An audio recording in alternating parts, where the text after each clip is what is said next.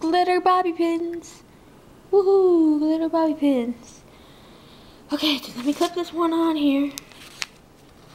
And we are going to be doing a colored glitter bobby pin today with the Sally Hansen Hard as Nails Extreme Wheel Nail Color and in Rockstar Pink.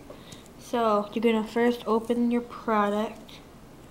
Is my camera focusing? Yeah, I have a really crappy towel underneath it because we just got a new table and stuff. So yeah, so you're going to take your glitter and just like sweep it on the bobby pin, and it doesn't matter because you're going to have a piece of paper underneath it anyways. And, woo, that's stinky. But, yeah.